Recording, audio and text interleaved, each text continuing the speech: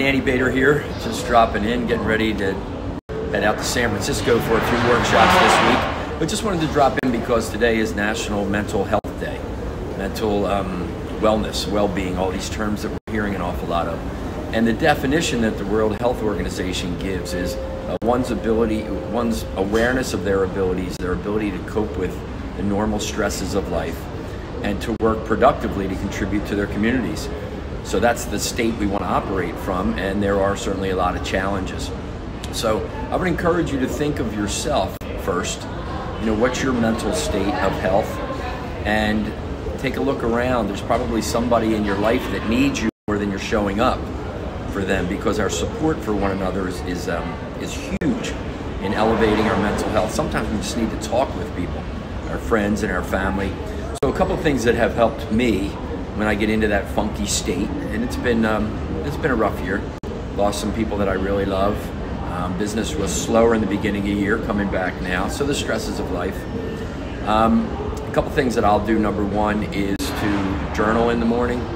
Really try to get my thoughts down so I can be more aware of them and just say, okay, this is not the right way to be thinking. So how can I kind of shift my thoughts?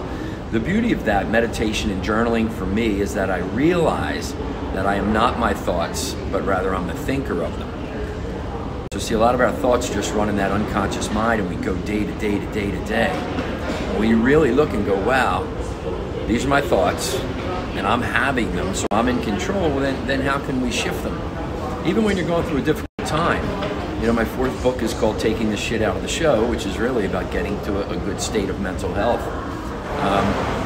Is to realize that even when you're going through those difficult times, you can still hold positive thoughts of moving through them, vision to see the other side of it.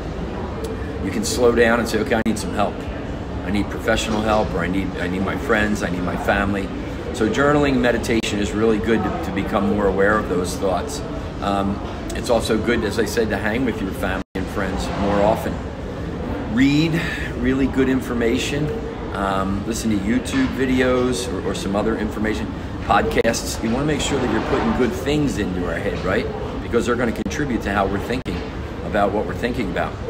And then for me, it ultimately comes down to, one of my mantras is IAGBO, I-A-G-B-O, it's all going to be okay. And it's all going to be okay, I believe, when you have a faith in something bigger, God, Jesus. Because when you realize that ultimately we have that energy of love, that God that's here to support us, we can move through the difficult times. So happy National Wellness, National Health Day.